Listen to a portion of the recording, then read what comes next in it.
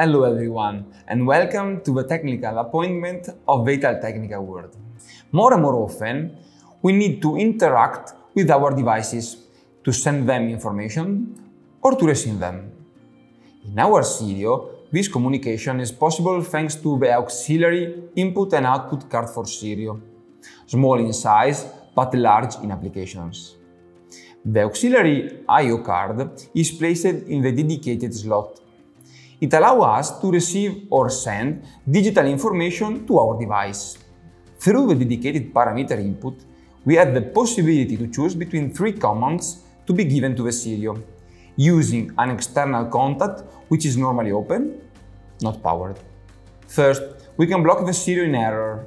For example, we can connect an overflow level, an humidity sensor, an anti-flooding sensor, a temperature sensor, etc.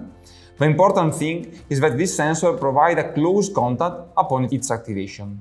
Second, we can enable Sirio via an external switch, control unit, timer, a level probe, etc.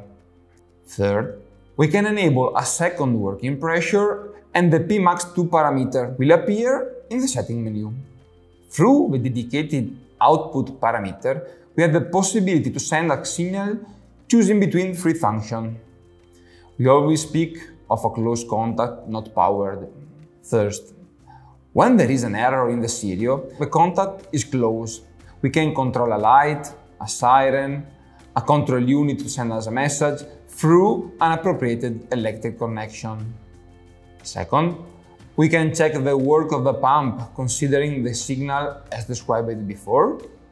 Third, we can activate a second auxiliary electric pump to help the main one controlled by the Sirio.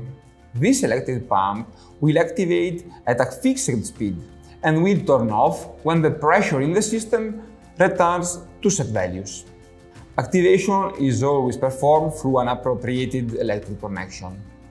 The auxiliary I/O card also helps us when the auxiliary contact present in the Sirio is already used, for example, for a level float. Now that you know the usefulness of this card, it's time to put them into practice in your system. We remind you that for any information, we are at your disposal both on our social channel and on the website. Thanks to everyone and see you next time.